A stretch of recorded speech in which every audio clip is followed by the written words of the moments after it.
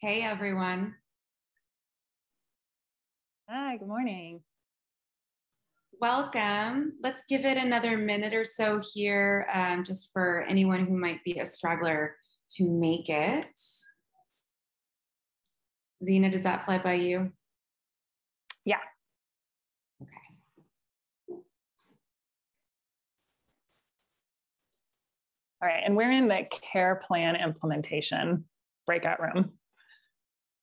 As she mentioned, if that does not sound familiar to you or what you thought you were getting into.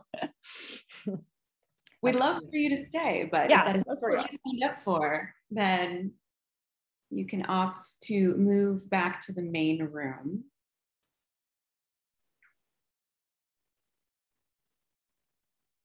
And it looks like we've got a pretty solid group of people here. So let's jump in. So Zina and I are really excited to be your hostesses and moderators of this session this morning / afternoon and evening, depending on where you are.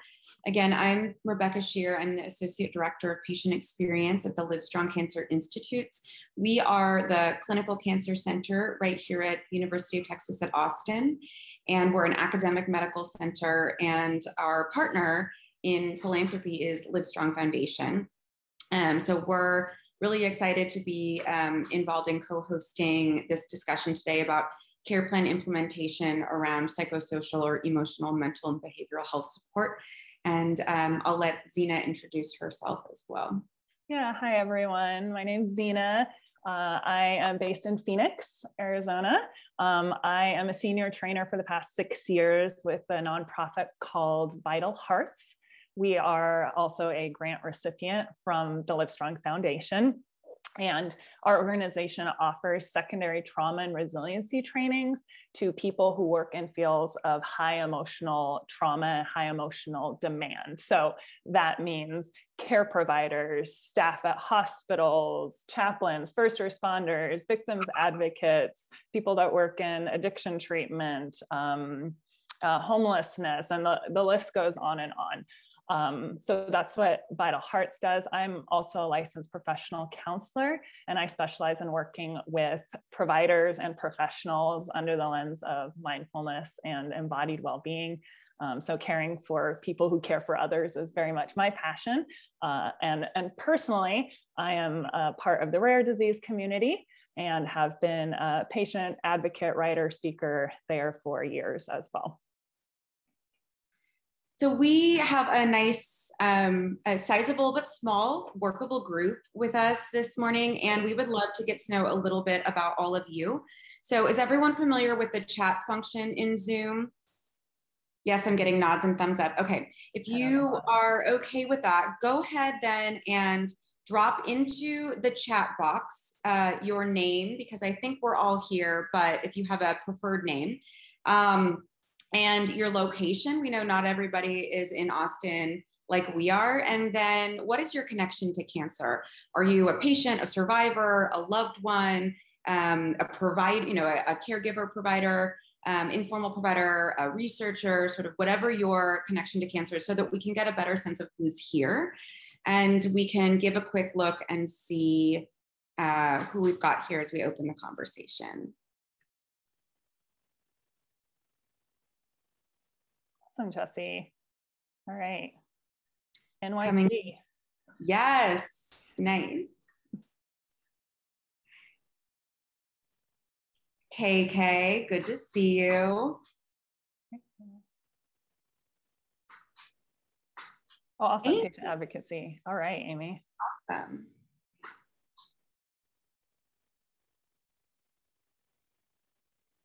Okay. Another New Yorker, Kelly, great. Yeah, grant writing, okay. 4-time cancer survivor, wow, Pamela, awesome. Living proof exhibit. A 10-year survivor, Talia, that's amazing. Cancer doula, ooh, ooh, love that. Sandy, good to see you. Mayor's Foundation, all right. Clarksville, Maryland. We're from all over the place today, you guys. This is awesome. This is awesome. A lot of survivors who are also involved in cancer treatment care, foundations, creation. Wow, this is really, I feel so honored to be in this room with you all. Debbie from CSC, beautiful, incredible organization. And Tiffany. Yeah, okay, a support with your mom who's a cancer survivor. All right. Awesome. Beautiful. So we have a pretty diverse, dynamic group of people here today. And if you joined late, just a quick overview of what our goal is today. So this is a follow-up conversation from the Livestrong Icon Summit that happened in October. And that theme, as Suzanne mentioned, was on addressing the stigma of mental health in cancer care. And there were a few key ideas that emerged from that conversation several months ago, one of which was this idea that when a patient is newly diagnosed, they can be set up with care teams and appointments, and that all of these processes are normal in the pathway of cancer, but often what is not included or required as the standard of care are recurring sessions with someone who is a psychosocial provider or a mental or behavioral health specialist. So like a therapist, a social worker, other healthcare provider focused on mental health and well-being. And so the idea emerged that we want to figure out a way to implement and normalize this part of care into every phase of the cancer continuum and the cancer journey, and not just for the patient, but also for the family members as well. And so our goal today over the next hour or so is to take that key idea and to flesh it out into a well-constructed concept so that Livestrong Foundation can then fund potential pilot projects to address this unmet need. So what you're doing here today with us is really helping us think through and design an opportunity to address this gap. And then Livestrong is going to hopefully at some point soon open up a funding opportunity for nonprofits or individuals or agencies to then respond and say, okay, we have an idea of how we can solve for that problem in mental health and cancer care. We're going to launch a fill in the blank, right? So remembering again that your input today is helping us to design a critical initiative.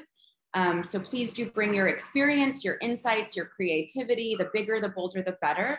And we do encourage everyone to participate as they want. We're a casual group here. So if you want to turn your camera on, that's awesome. If you have cats or kids or stuff happening in the background, I've got a little background noise here that I'm apologize for, but working through it.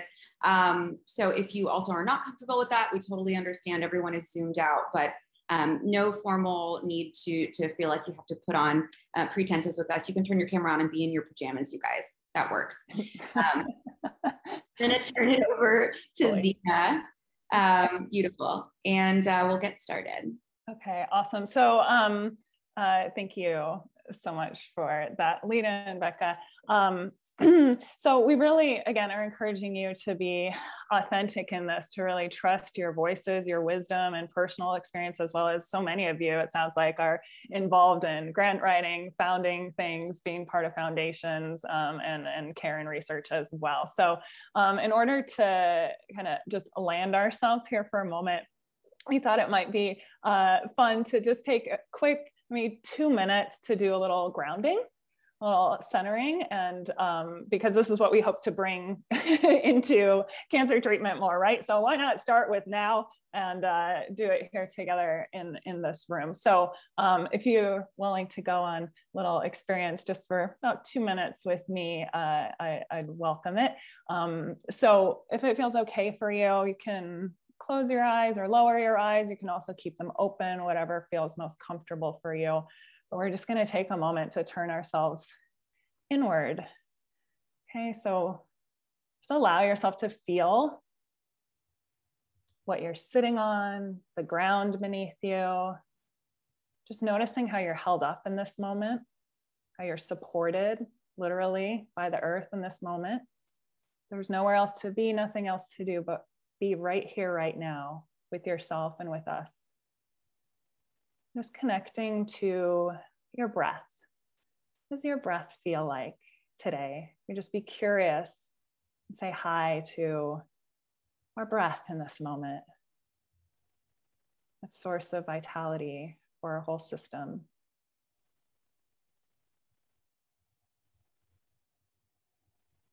Connecting to a place that feels core or center for you. And if you will, for just a moment, imagine bringing into your body right here, right now, the awareness of feeling fully supported and cared for.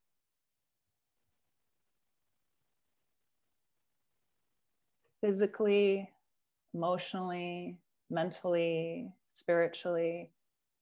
What that feel like? What does that feel like to just imagine almost being wrapped in a blanket of holistic support in your journey? Just leaning into that for a moment, just noticing what your breath feels like, what your body feels like as you imagine that quality of holistic support, integrated support for all of you. All of you gets to be here, all of you gets to show up, all of you gets to be held and seen. Really trusting in your experience, your wisdom, your center. From there, we're going to take one nice big inhale and exhale breath. Really land this feeling. Now, as you're ready, you can maybe give a little wiggle, little stretch, little movement, whatever feels juicy for your system. You can start to open your eyes, take in the literal physical space around you, and also the other people that are collaborating on this journey today. So inviting you to keep that connection to yourself, your voice, your wisdom, what you know, and bring that forward so we can really dream together with each other here today. Okay. All right, and with that, let's get into this big, hairy question, okay, which is, how do we help healthcare systems to build cancer experience that offers continuous, integrated psychosocial support throughout this whole arc of the cancer journey for patients, for loved ones, for providers, for systems? Okay, so it's a big question. So we're gonna break it down a little bit and start with what's right here, right now, get a little bit of a snapshot or a temperature of the present moment, meaning for you, we'd love to hear some of you share what is working, what's not working, working, not working for how psychosocial care is currently being delivered in cancer centers or in this cancer journey. Like, what's been your experience on this front? And again, we're informal, so you can just raise a literal hand or pop off the mic. Hey, Karen. Hi. I'm going to speak as a cancer survivor, and then I'll speak as what I'm doing. Great. So as a cancer survivor, I went through my journey in 2012. I had head and neck cancer, and so left me with disfigurement. So I was very taken back by the fact that there was not really support for me out there. You would go to cancer survivor support groups, but it didn't really address the changes of your image, your facial disfigurement, so to speak. It talked about other issues, which I'm not saying they're not important. It just did not really leave me a platform or opportunity to really connect and figure out how to navigate through having a changed face or a changed body. So with that being said, I'm a nurse, and I also did case management previously for hospitals. And then I also did case management in insurance companies. And at the time I was working for an insurance company, so I actually had lost my job. So then I had to navigate through all that mess. And luckily, because of my professional experience, I was able to navigate through my journey of case, using my case management skills, advocating for myself, doing my own discharge plans, basically finding the doctors, because my cancer was missed for like 10 months. So researching and doing all these things for myself. Also navigating the financial journey for many of us face. My mortgage company was trying to, kick me out of my house and foreclose. And it was just it was a nightmare. So like because of my experience as a case manager, I've been able to get through that. But again, still the emotional piece was not something. I went to counselors and they would ask you to talk. And I was still having trouble processing the fact, one, that I was now through cancer, but now having to navigate or process the fact that now I have disfigurement and everything that I compiled in my life puzzle up to that point. And I was 47 when this happened. It is all gone. Like I was grieving things like my job, but I no longer had. I was grieving the relationship that I had with my son. At the time he was 7. So like all these things that I had so carefully orchestrated over those years are now gone. So with that all being said, I was struggling and I was depressed for a year and a half. And I'm sorry for being emotional. And I found this huge gap for individuals dealing with disfigurement, for facial and body disfigurement. And so I founded an organization called Face to Face Healing. And with COVID-19, we pivoted to actually include all cancer patients. Before we were doing disfigurement from conditions, it could be from cancer, but neurological conditions, Bell's palsy, could be from a car accident, those type of things. But we found that with cancer patients, we started partnering with other nonprofits and we realized all the things that you guys have been talking about, the emotional piece of it, trying to navigate through the system, being a patient and not having any understanding about healthcare or case management or being how to advocate for yourself and all these things. So I have a clinical psychologist that works along with me to help patients. So we've been reaching out to healthcare systems in our area.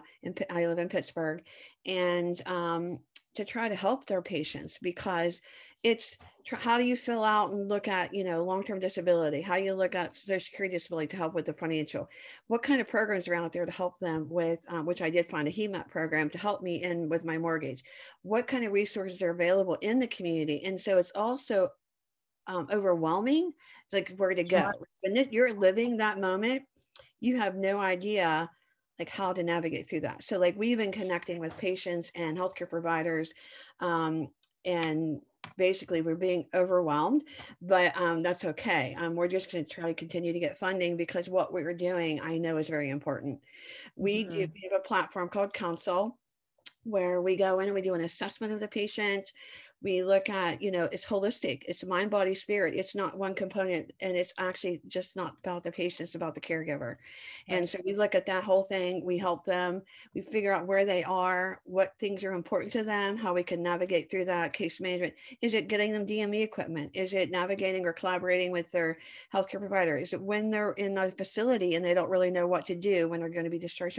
It's like taking the whole experience and like my background and what I did for myself is actually now helping other people. And then Adrienne does the counseling component, the depression, anxiety, the PTSD, all this stuff that happens. And we're even assisting healthcare providers, because we know that losing patients is a difficult thing. So she does debriefing with them as well. So we looked at that and we're trying to make this model. And we just connected with one of my physicians who is in New York and Long Island that wants to work with us, because he knows this mental health component. And what we're doing is something that's lacking. So we're going to be working with them to help with that process. That's incredible. That's amazing. Yes, thank you. Thank you for taking your own journey and really turning that outwards and creating such a robust experience for others. Yes, I mean, I think all of us that are in healthcare, we like helping people. And then when that piece of me stopped, I felt like a huge part of me was gone. So I just kept thinking, like, what could I do? And when a physician said, you need to start a support group, I'm like, I am in no place, no way, no how to actually help someone else, but I am like struggling myself, and he's like, I really think this will help you. And it did. Like, I found this was a secret to my healing, was helping other people and giving back. And if my journey can help one person, or, you know, more than that, I am so happy about that. And then I've learned that, you know, I put my faith in God, and he helps navigate me through all these challenges. And this is my new mission. Like, me being able to give back and helping others is kind of like why I'm here. So I was excited, and thank you guys for doing this. When I saw this, I was like, oh my gosh, I want to learn more about this. And how can we use what you guys are teaching to actually help our patients as well? So thank you. Okay. Awesome, Karen. Thank you. Yeah, Pamela. You now get to listen to my beagle bark as somebody's delivering something. Karen, my story is similar to yours in that when I first was diagnosed, I'm sorry, he's just going to keep barking. That's okay. He's cute. All dogs welcome. When I was first diagnosed in 2008, the first time, I was a writer.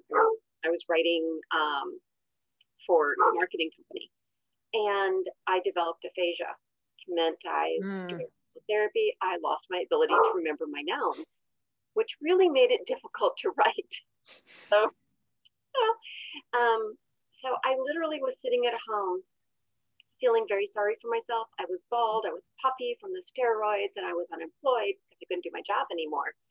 And then I just had one of those moments. I was like, get out of the house, go figure this out. I ended up at the hobby store where I picked up little bird houses, and I started painting them. I'm not a painter. My background is in theater and music.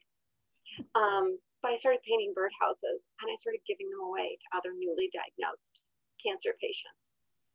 So along the way, I discovered two things. One, like Karen said, when you're doing something for someone else, it just makes your journey and makes you feel better. And also that you can't really be sad when you're painting little bird houses. So it's just impossible. From that, in 2010, so we've been doing this now for almost 11 years. In 2010, Living Proof Exhibit was founded. And we provide the therapeutic benefits of the arts to people touched by cancer. Not just the patients, not just the survivors, but family members and caregivers. Everything that we do is free to the people. So funding. But I just yesterday recorded a presentation for the Iowa Public Health Conference. And I think we're going to be the only people there that don't have MD or, aren't nurses.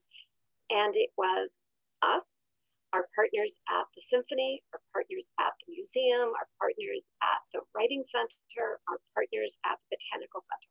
That's how diverse our programming is. And the idea for us to make this presentation is to get people thinking about how they can use the arts to improve the quality of life of their patients. We're very lucky here. We are in both of our hospitals. They're very supportive of us. We're partnered with Gilda's Club. We're partnered up in Chicago because of Livestrong. We have a partnership in New York. We now have a partnership up in Chicago that we met at the last conference. So we have 4 main programs. I invite you all, because we are in the hospitals, we are able to make those connections to say that not only do the arts help with the psychosocial aspects of cancer care, but also there is a literal connection between participating in the arts and the reduction of cortisol and the improvement in your immune system. And I have research. So I am more than happy to share any of that. livingproofexhibit.org is our website, and happy to share that, because I just think that we all need it. It's not just Karen, my last cancer completely changed my body, and as I'm listening to you, I'm nodding. Nobody prepared me for that. Thankfully, I had the tools, but nobody on the medical side prepared me for it. So I think thank you so much, everybody, for doing this. I think we're all going to learn. So thank you. Thank you for what you said. It's interesting because one of one of the things that I try to help people with is re-exploring or re-examining themselves to moving forward, you know, because we get stuck in things that we were able to do before. Like I used to play trumpet, I can't do that anymore. So the things I did before, like you said, you have to figure out now what can I do, and it gives you the opportunity to explore those things. And arts and music are the one of the things, like painting and listening. Did you log into school? Yeah. And those type of things I think is very important, because you're re-tapping into something else and redefining yourself, so to speak. So I applaud what you're doing, and thank you. And our services are free as well. So, but thank you. There's already some like important themes developing, I think, around arts, right? Around using our own experience, around, yeah. And I thought, is it Lutz? Did I said that right? Yeah. Yes, it is. Okay. You want to share also? Hi. Yes.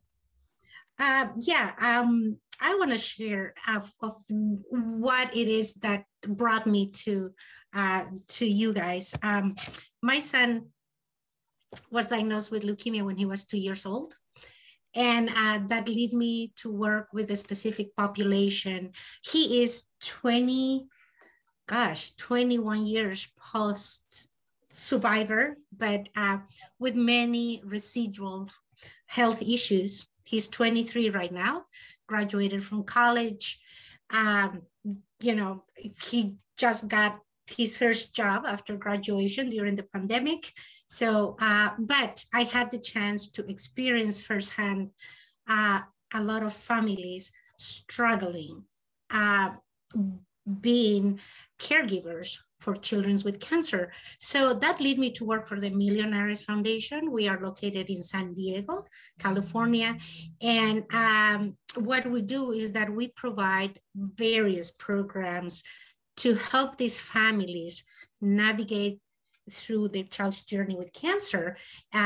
Our main program is transportation, but also, so we provide free transportation for these kids to any medical appointment they may need. But I am pursuing a project and I will need resources.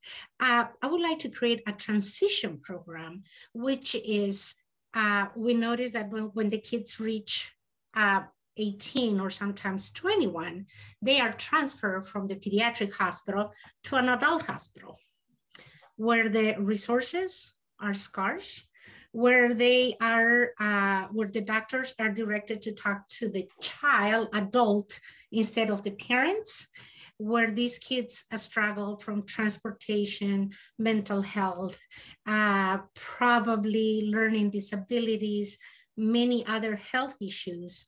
So we would like to be able to find resources for these families, especially the parents. And probably many of you know that when a child is diagnosed with cancer, the whole family gets sick. Siblings are left with other caregivers, school, health. There's so many issues. So we would like well, I am pursuing and to create a program that it will help these kids transition and to be able to help themselves take care while they are continuing dealing with these side effects, long-lasting side effects of childhood cancer.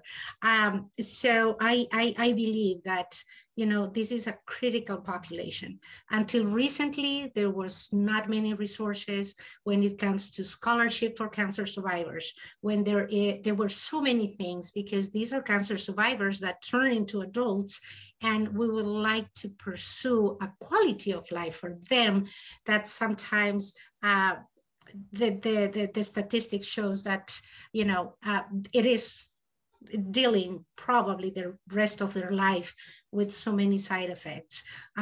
Speaking personally, my son has a metabolic syndrome, he has diabetes, he has an osteochondrosis syndrome, and we continue seeing like 10 specialists after so many years. And thank God, you know, he has a good support. But I see other children where the parents don't even send their kids to school. We see other children that have so many learning disabilities, and that, you know, school is probably not an option. So and talking about mental health. It's so crucial. It's so crucial. And I appreciate you guys giving the opportunity to open this forum. And I look forward, to stay connected, to get resources and see how we can help this very fragile population. Yeah. Thank you. Thank you. Okay. Yeah, thank you. Okay, thank you to the three of you for pulling out some really important threads here already for patients, children, and adults. The arc, right? That it's not just the crisis of the moment, but the ongoingness and the chronicity, the families, the providers, and these ideas on arts and transportation and so many of these pieces. So I'm going to turn this over to Rebekkah to kind of deepen this step farther here.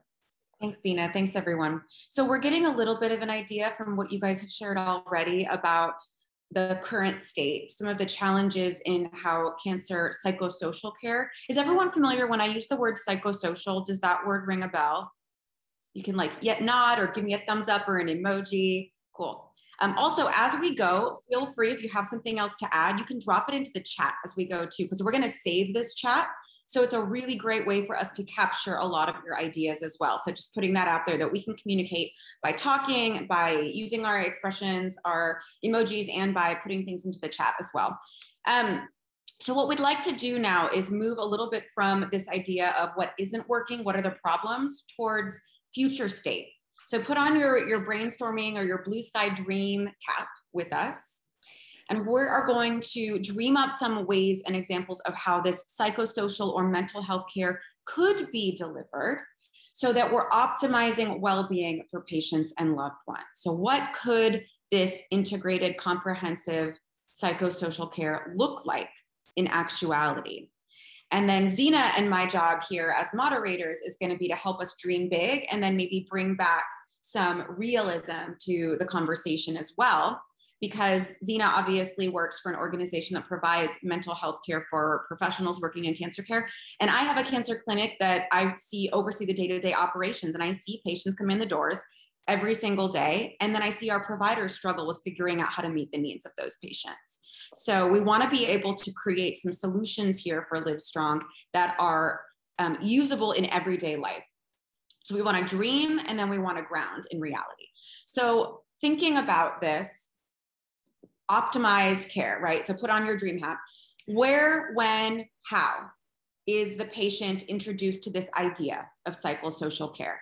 In an ideal setting.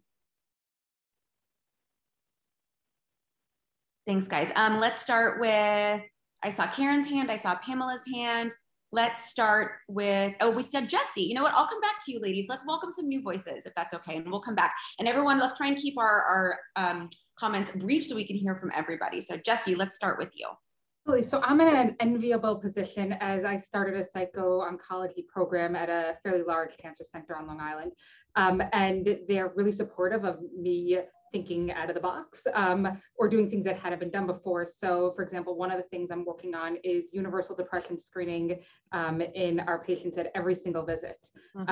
So your mental health is addressed. It's a 2-question, possibly not if anyone knows a PHQ kind of survey and more than anything else is to normalize the conversation and that this is something that needs to be introduced all the time. So it's not just your, how's your nausea doing? How is your sleep? How is your pain? How is your mental health? And that really is kind of my goal. And I'm incredibly fortunate that I work at a place that supports that. And, I had a surgeon come to me and say, what if we looked at meditation and really fun stuff going on? Yes. But, the way it gets introduced is also difficult because people are coming in not only with the provider's understanding of mental health and possible stigmas against it, but the patient or that person's experience too. And one of the things that I'm trying to figure out is how do I word things in a way that's really relatable for people and feel comfortable so that we can introduce those things. But in terms of dreaming big, it's great. My office is in the treatment room waiting area. It's about as center as it can be. I say hi to people in the hallway. And so people get referred to me, they're like, oh, I've seen you before. So they can't see my face now because I wear a mask, but they know my face. I think those kinds of things of really just being there and having that part of it can just makes a difference. I have more, referrals and I know what to do with sometimes. So yeah, I would love to hire more people right now, but beyond that, but also I'm looking for suggestions of like, how do we word these things to people that's it's really accepting and warm and inviting. Yes.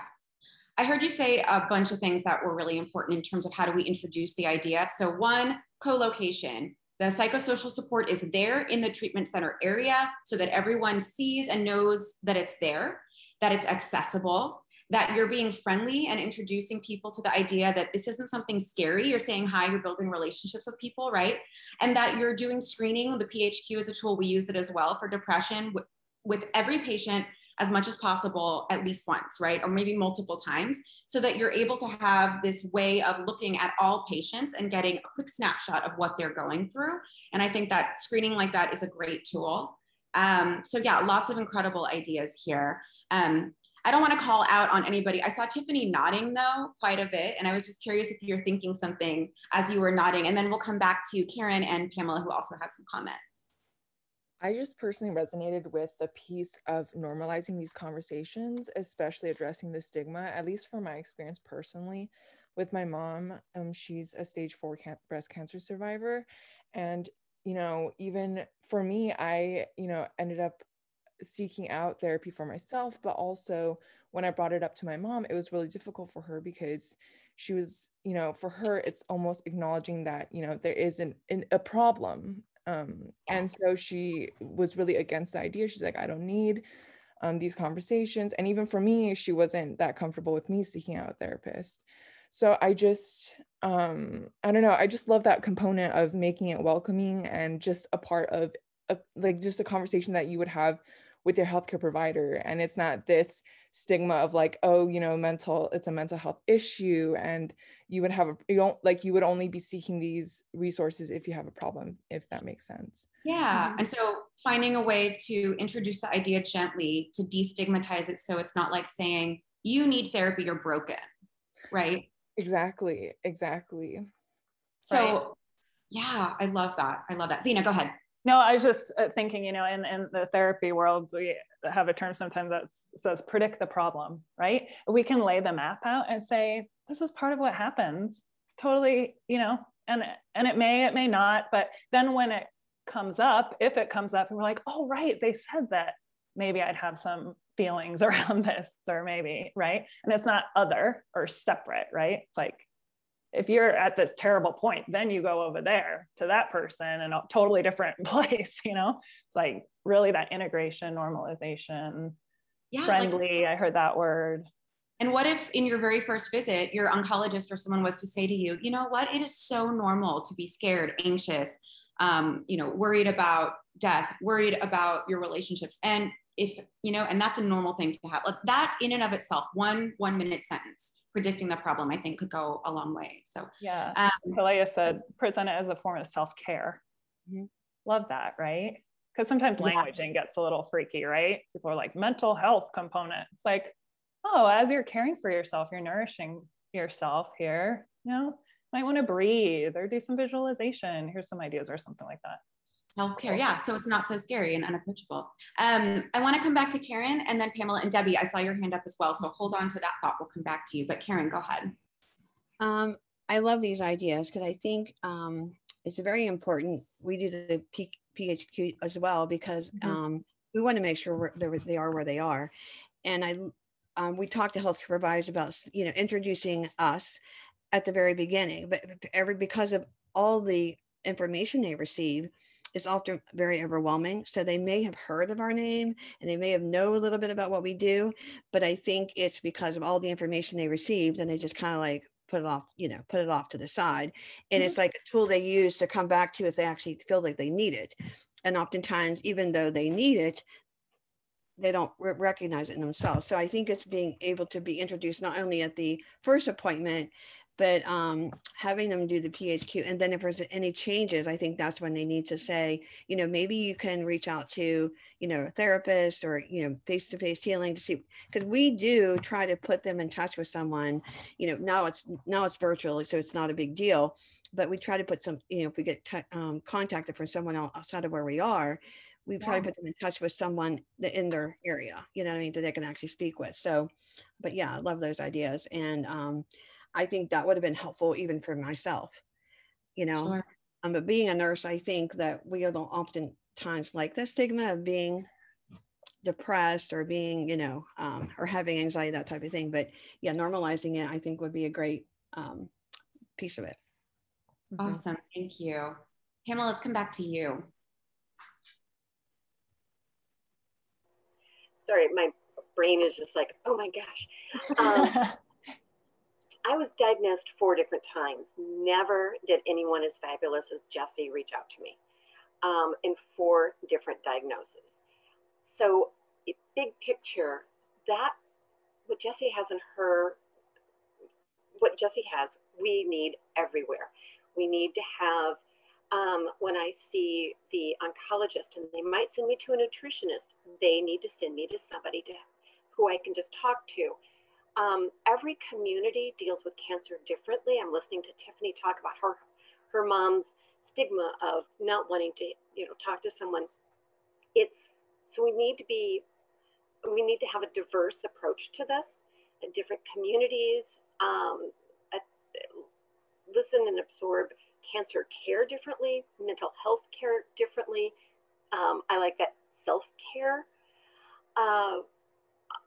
We have found that a lot of times our creative sessions, what happens is people who didn't talk, perhaps we held a session for grief, and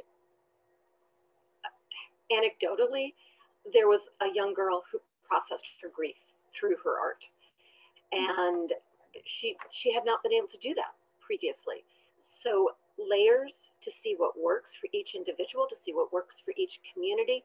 But for crying out loud, I would have loved to have somebody tell me that I needed to take time to grieve the loss of my body, to grieve the loss of everything that was going on. My doctors were concerned about keeping me alive, and I'm very grateful. But Jessie, I want to go hang out with you now. That is a really powerful point, right? That there's often this disconnect between the interests of the medical oncology or the treatment team, med-onc, radiation oncology, surgical oncology, and what the patient needs or what the psychosocial care providers can offer. And when they're not all on the same page in prioritizing mental health, we definitely have a problem, right? So Debbie, let's come over to you. Yeah, I know that the folks at Livestrong probably know about cancer support community, but I don't know if other people do. It's an organization that's built around everything that we're talking about here, providing holistic psychosocial support for cancer patients, survivors, and everyone that surrounds them, caregivers, family members, and that sort of thing. And we've got like 150 locations throughout the country, a couple in Canada and elsewhere, but some of those are in hospital locations and some are freestanding centers like where I work in Columbus, Ohio. But one of the great aspects about this organization is headquartered in Washington is actually in Philly. We have a research institute that has created a validated tool, distress screening tool that is called Cancer Support Source, and it helps people put just kind of get a grip on what are the things that are causing the distress, and then we use it with a social worker who then puts together a care plan after the fact to help explain what the results are and what kinds of programs which we provide are appropriate. So whether it's just individual counseling or support groups or healthy eating programs and nutrition and yoga and just a ton of different types of things. But it's one of the results that we've found in doing these distress screenings is that I forget what the percentage is, but we have a pretty high percentage of people, probably close to 80%, who feel that just completing the survey before they even get the results is a verification or kind of a validates the fact that, oh, that's why I'm feeling this way. Oh, Yeah. it's okay. Maybe that's part of this, you know, maybe that's what other people are feeling too before you even get the results of it. So that's one thing. And then we also find that the caregivers have more distress related to the cancer journey than patients in many cases. Not always, but some, you know, there are a lot of those situations. I know somebody was mentioning, maybe Pamela, you said that you partnered with Gilda's Club. We're part of, Gilda's Club is part of Cancer Support Community. So anybody who's in a city where there's a Gilda's Club or a Cancer Support Community, I would suggest that you reach out to that organization and partner in some way. If you're part of these other caregiving organizations like Karen's and others, you know, we have a lot of interest in reaching more people with cancer. And I could talk a long time about this, but one thing about where the first introduction happens, quite some time ago, Cancer Support Community's been around for 40 years or so, but and all built on the idea that community and support from others really helps people through the journey and results truly in empowering people to manage their own journey. Patient active concept is the model that we use. So instead of just letting somebody else tell you, here's what you should do, you need to manage your journey yourself. But when our organization used to have a lot of locations within hospitals, that the patient, once they're finished with treatment and is not going into the hospital, often is not as excited about going back to the hospital for programs. So it's not just identifying the distress or the need, but then it's addressing those things through programming that I mentioned before. So that was one issue. Then our organization kind of moved away from having facilities inside of hospitals. And now it's kind of going back to that where we've got a good mix, because it is, you know, the treatment areas are of course good places. You kind of have a captive audience when people are going through treatment. You know, it's an opportunity to have a nice friendly interaction with people. So we in Columbus we have a relationship with one hospital where we do a support group inside the hospital. But the last thing I'll say is that we've also found that our number one source of referrals for getting people into our programming is through friends and family. But the number two is through nurse navigators. And I know there was a comment, I think Rebekkah maybe said that, you know, it'd be great if the oncologist could just say, hey, you need to take some time to care about yourself. But that's not going to happen because doctors don't spend that kind of time, unfortunately, and they probably don't want to, and they're not trained well in understanding the psychological impact and the need.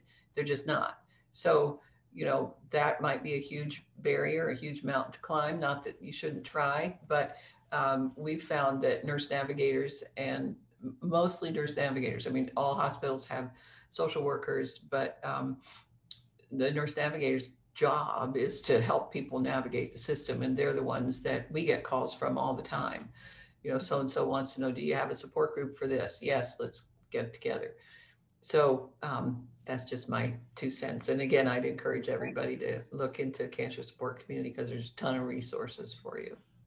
And I put a note into the chat, Debbie, that if you can drop in a link to the validated screening tool, Cancer Support Source, if there's any information on your website about that, that'd be great so that we can track that and share that with everybody. And KK, I love your comment about at Livestrong, we think about basically different recommendations. So how to personalize care for a patient for emotional support, depending on what they need. And some people aren't interested in psychotherapy, right? For some people, like as Tiffany was saying, for her mom, that was not an option. She was not even open to that idea. So I'm curious, and also I'd love to hear some new voices if you haven't shared yet and you've been wanting to share.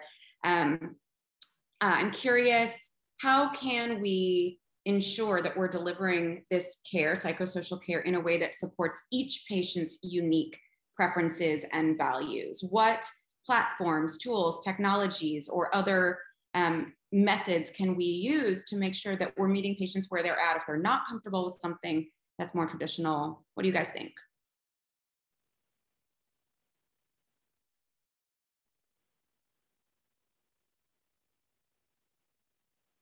I can kick us off since I made that comment.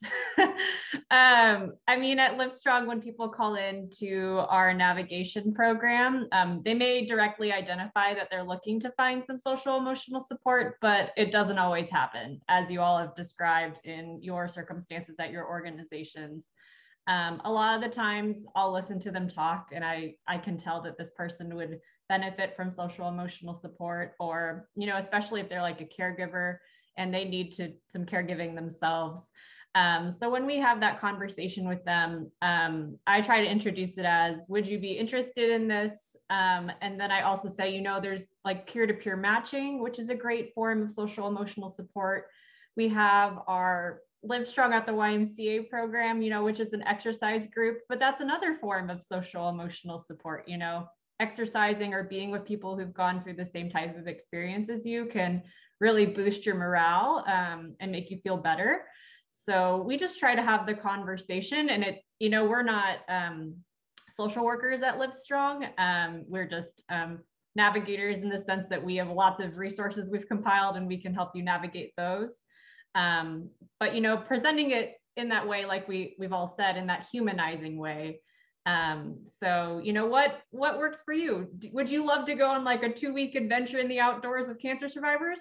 Because that's a real thing. You know, we can offer you that and help you get connected with that. So just being open to what the survivor wants and needs. And sometimes that just means making more recommendations than the basic recommendations to see what fits, what works for them. That's awesome, KK. Thanks. And Karen, I saw your hand go up. Oh, Zina, go ahead. No, I was just going to say, I'm envisioning this buffet, right? It's like, here's this and this and this, and like, okay, do you like chocolate cake or do you like broccoli? You know, most people, well, I shouldn't, poor broccoli gets a bad rap, but you know, like, but there's some people, me, that's like, yes, broccoli, you know? So some people might really go for that, but having this like full spectrum of options there, and some of them are like sneaky options, right? And not in a manipulative way, but it's just the entry point that doesn't look like mental health treatment, right? Love that. Yeah, that just got me all excited. Karen? I love that too. I think it should be a smorgasbord. I look at like a logic, you know, you have the hub as the patient, and then you look at all the different things can actually help the patient. And I think the biggest thing is, some of us are doing some of these things. I think it's for a patient, it's overwhelming because they don't know where to go. So I think if it's more consistency in regards to all the different options that are available to an individual, and making sure that like healthcare providers are aware of all the different options, so to speak. And I agree that physicians are not necessarily going to be the ones that make those decisions. I know that I speak with a lot of nurse practitioners or PAs that do referrals to me for patients because they've seen them in the office, and they said, you know, hey, we've noticed that they're very depressed, you know, can you reach out? Or we noticed that, you know, they may need some assistance and resources, you know, can you reach out? So we do a lot with that. But I was thinking also an app, you know, doing an app for cancer patients. I know there are other places that do have apps, but like having one specific app that can be tailored, because now everyone's using social media or apps, you know, right? That can actually, because kids can use it, you know, like what if this is what's going on, what are the different choices? And they can kind of do that. And then we can have them explore with their physician or the provider, like the different things as well. So that was just an option or opinion that I had too. So, or feedback. Love that idea. I love that idea. I love that too. I'm so curious if you all, you know, had an app or design an app, like what would you want to see on it? Let's take that question, Zina, and do like a really quick brainstorm jigsaw. So get to your keyboard And for the next 30 seconds or so, you guys give it a little bit of thought. We're going to ask everyone to engage with Zina's question. If there was an app that could help provide you any kind of emotional support, well-being at the beginning of your journey or in the middle of your treatment, what would you want out of it? And you can be specific or you can be broad. Yeah.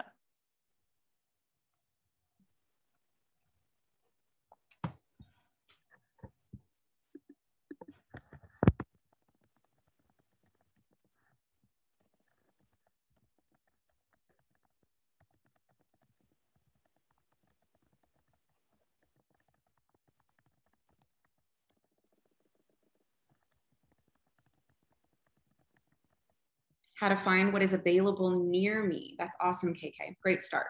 Yeah, cool. Like a location tool that then could like populate what was near to you. It's a great idea.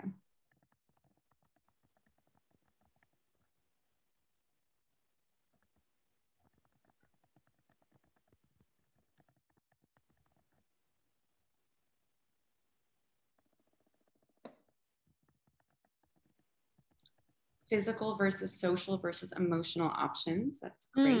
Yeah, like buckets.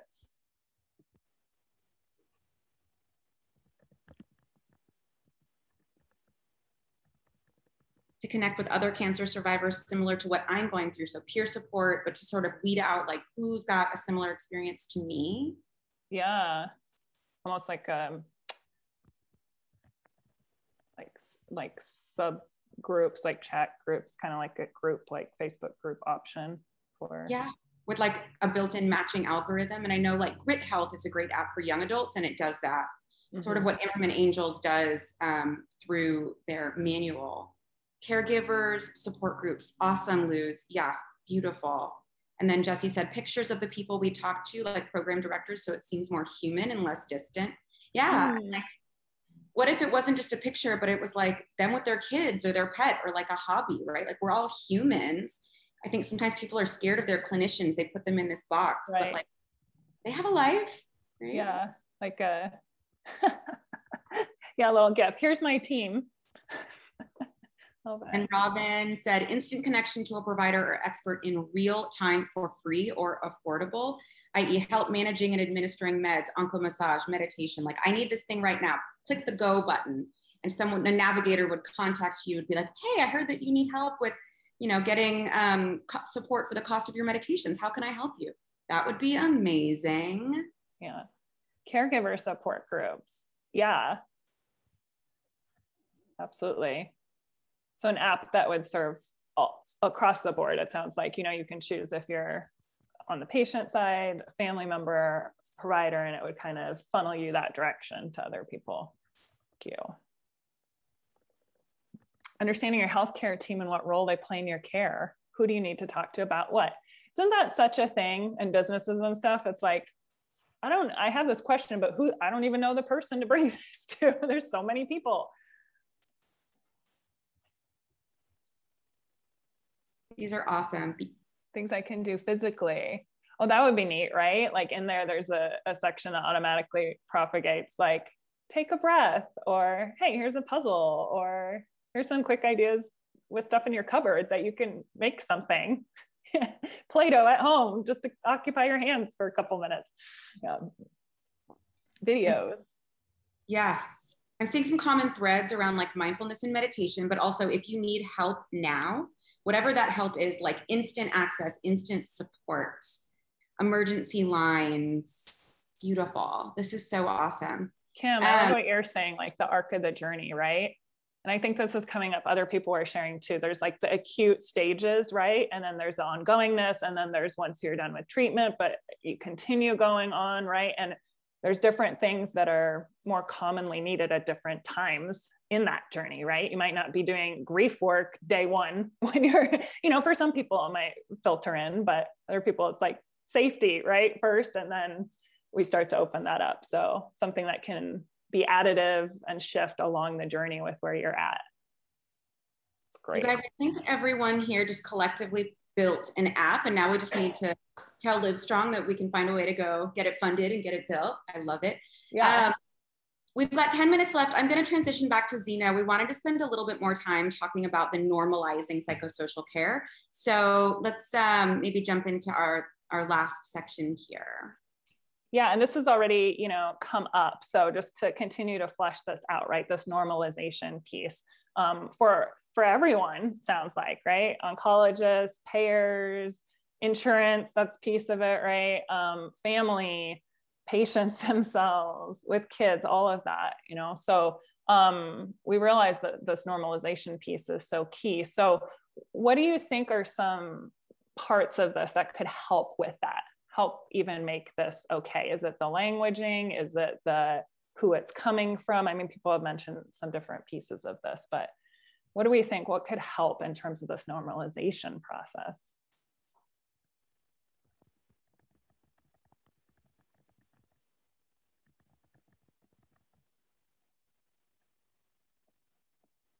An app.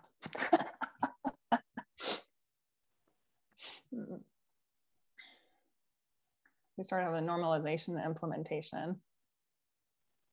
And I know you guys that when we think about normalization, like for me, Zina and I were chatting about this in advance. One of the things that I thought of was like right away was the infrastructure. There's organizations that do accreditation to make sure that cancer centers all have a certain amount of psychosocial care and support on hand, right? But that only goes so far because like you're saying, providers may not even be trained. So provider training might be another way that we can normalize this, right? How can we maybe doing some sort of advocacy so that the payers can start talking about this and reimburse for mental health care? And that might be a systemic way. So just to get your juices flowing there with a couple of thoughts. What else? Providing CEs for providers, Karen. Yeah. Yeah. So coming from the system, right? Yeah. Sandy said an app for men. No. Right. So there's certain like subpopulations, right? And that peer-to-peer piece of normalizing there. Well, I think the app, like you can put on there, it's a subgroup, like you have, if someone's looking for specifically women or someone's looking for men or someone's looking for children, you know, like under the age of, or young adults is another piece of this. I think they have challenges with having kids, different challenges in regards to maybe infertility and all those different things that are going along with that. So I think that would be great to kind of, you know, what age group are you in, so to speak, and then kind of like see what kind of problems they, and then they want to do subgroups after that. But having the ability to have webinars or have the ability, hey, do you need an individual counselor? Let's schedule a meeting. Have the option on there, you know, on the app. If you want to do wellness, you know, you can have something that is done either weekly that, you know, you're doing a yoga, or maybe daily. I don't know. Maybe daily would be good, or 3 times a week, but where they can actually log in. They know exactly what time yoga is going to be. They can like log in, or they can do live, or they can go back to it at a later time. It'll be like recorded. Same thing with support groups, be on there. Have a talk with a nutritionist, have a talk with a physician, have a talk with a social worker. These are just ideas, because this is kind of like what I wanted to do with an app. Of course, we don't have the money to do it, but these are the things that I was thinking of to have it more engaging, interactive, because you don't, when you're in that space of having cancer, you're in that space and you can't get out of that what if, or this is happening, and you're trying to struggle with getting treatment with, you know, and you're exhausted. So if you have an opportunity to go and take yourself out of that space, it's kind of like why I started face-to-face, to see other stories of hope and inspiration, to see other people that have actually gone through it. And then as you go, you may not use all of the app, you may use pieces of the app. And then as you get further into it, you know, you have different phases, like the beginning, the middle, and then you have survivorship. So all these different things I think would be helpful on the app. That's just my. Yeah, that was like a beautiful brainstorm. Just watching your brain do that, Karen. Thank you. I've been living it, and like most of us that are living it, even the caregivers, like, but I wish there would have been something from my mom. she was, you know, when she was there with me and trying to support me, she was like overwhelmed, didn't know how to, didn't know any questions asked. Me being a nurse, at least, thank God I did not lose my brain, you know, and I was able to like think and keep myself through this. But if I had, then who would have been there to support my mom? You know what I mean? So I'm just looking at, it's a ripple effect. It's that my son it would have been nice to have like a support group for the children of people with cancer. It'd be nice to have for like family members, you know, how do we, like my brother would say to me or ask me questions, I would get very upset, or they would, I think it's helping people understand why people maybe avoid you, why people say the things they say, maybe trying to teach them how to say things differently or approach things differently so they're not causing angst or more anxiety for the individual going through cancer. Like for me, they would say, you're beautiful. Well, I didn't feel beautiful. You can tell me I'm beautiful until I'm blue in the, or you're blue in the face, or it's like talking to that wall. I am not going to get it. I have to change my mindset. And by you saying that, all you're doing is making me mad. Or at least you're alive. But don't tell me that. Yeah. So yes, again, like all these different, you said ripple out, right? But like all these different aspects, if we can think of specific things for that group of people that can just, again, predict what's so common, give some ideas, right? What's helpful, what's not as helpful, like, and just that is part of the normalization. Forgot who said just even taking like a depression inventory just says, oh, even just taking it, right, points us in that direction. Also really appreciate Sandy and Pamela, this, and somebody mentioned earlier, like when we're in treatment, there's that captive audience, right? People already there for hours. So occupying that with things that are already helpful emotionally, spiritually, additive to that side for whoever is there, the patient, the family, right, while they're in the space. That's really neat too. I love what you said, Karen, about ensuring that people understand how to talk to others who have been diagnosed with cancer or caregivers, right? So maybe there's some element of that as well, like, hey, you've just been diagnosed, or for loved ones, like, hey, tips for how to talk to, or for community, tips for how to talk to your friends who are just diagnosed with cancer, things to say, things not to say, right? But this idea of interesting. I'm sorry. No, go ahead. No, I was just thinking too, while I was listening to folks, we're talking a lot about like coming from the cancer community and normalizing the mental health aspects and whatnot. But I think it's also interesting, I think just like the regular population, right? And where things just show up to normalize cancer there, right? Like if there's a yoga studio that has a yoga for cancer survivors class, that just is like normalizing for the whole population. And then, you know, that, oh yeah, this is, you know, great. And so coming from that side too. Yeah, I teach one of those. I love it. Yeah. Oh my goodness. Luz? I like that because I think with some cancer patients in the beginning of their journey, you know, they're tired from the radiation or the chemo. And so even just keeping them active, even if it's just for 15 minutes, you know what I'm saying, doing something. Yeah. And, but then now, you know, some cancer patients, depending on where their cancer was, they have limitations now. They can't do certain things. And like you have to modify, you know, like yoga or Tai Chi or those type of things. So anyway.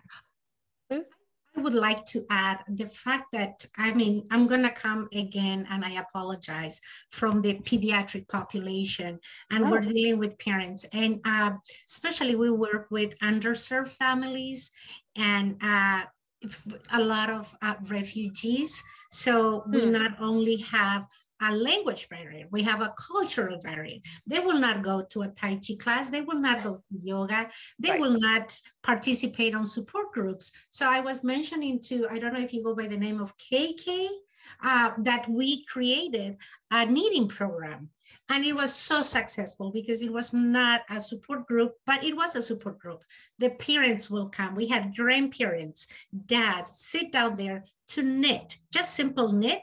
And that's when the verbiage will come out, right? And then we had an incredible, that this was before the pandemic.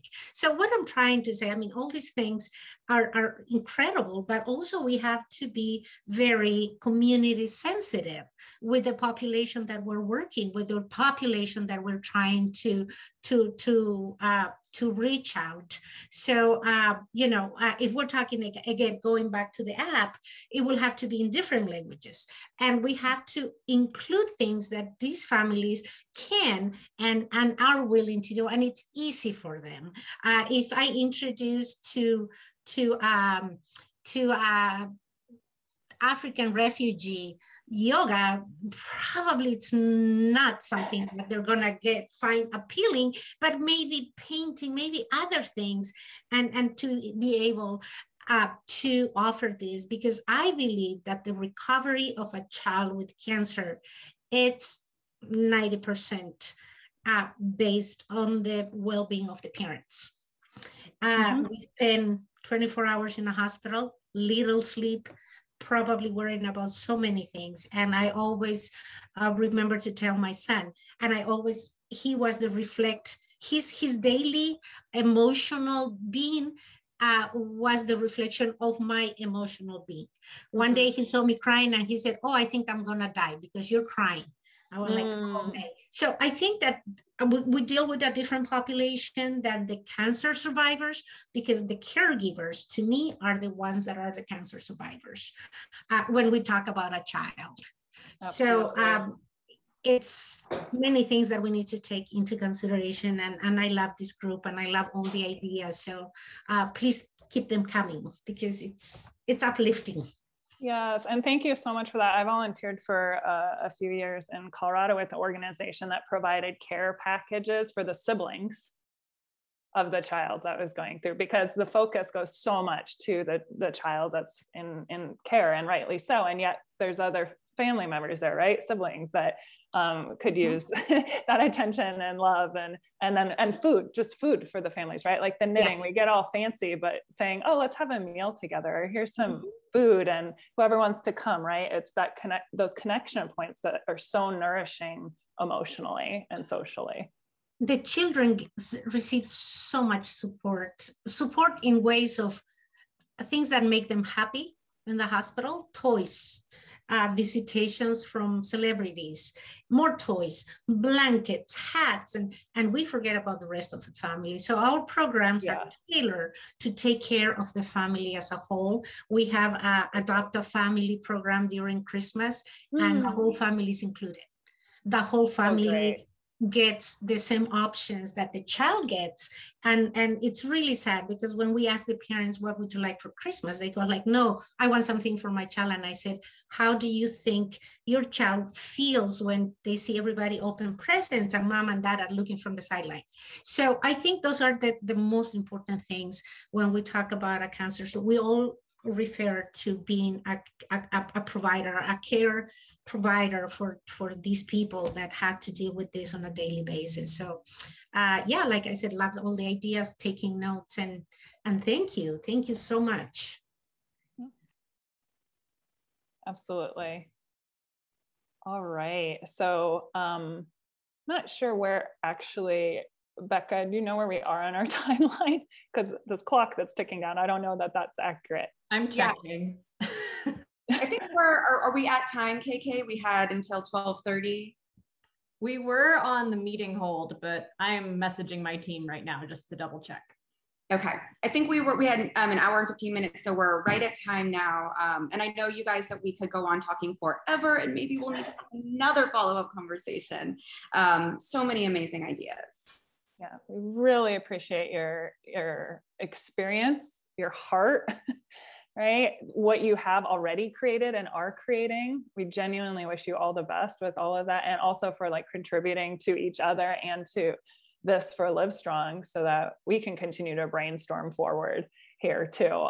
But got some really especially awesome ideas about this app, and also the accessibility parts of it, right? And how to look at the entire like arc of treatment, giving that kind of buffet kind of feeling, because it's going to be different for each person, for each family member, for each provider, what resonates, what doesn't resonate, right?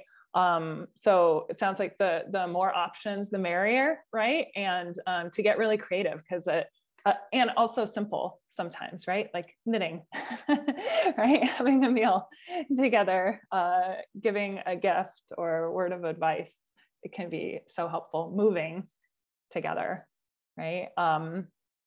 So those are some of the things that popped for me in this conversation that I look forward to bringing back or forward through Livestrong. The arts also, that's been a big theme today. Thank you all for highlighting that aspect as well. And this normalization, right? From that first meeting, right?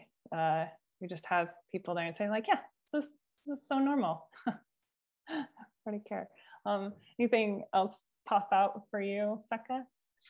I think that we generated a lot of great ideas. And again, so Karen, you asked, are we going to do this again? I would defer to KK for that, to answer that question. In terms of wrap up from today, all these ideas are going to be shared with the leadership at Livestrong Foundation. And then it sounds like there's going to be some communication back to this group about what happens next with these ideas and how they can be used to perhaps inform a funding opportunity for pilot projects to do some of the things that you guys just mentioned. So thank you for letting us be your co-hostesses in this really amazing conversation. Thank you for sharing your energy, your time, and KK will pass it over to you. Yeah, thanks everyone for joining today. This was such a great group. You know, we launched this series last year and it's really taken off, and we're excited to really talk about solutions in 2021. I think everyone feels the same as me. We were pent up in our houses in 2020 and talking about what we were going to do. And now we really get that opportunity to take it a step further. As far as sessions throughout the year, we will be offering different solution sessions as well as icon sessions. They will be on different topics. So as far as progressing this mental health conversation, we will be connecting everyone by sharing email addresses after this meeting. So there are opportunities to connect offline. And of course, Livestrong will take all this information and decide what icon series number 3 looks like now that we've had 2 conversations about this topic. And I did get instructions from my team, and we can hang out till 12 or we can leave the room and leave the meeting. But I think we just had a nice wrap up, and I really appreciate you all coming and picking this room. It was really great. Thanks, everyone. Have a great rest of your day. Thanks, KK. Thank you so much.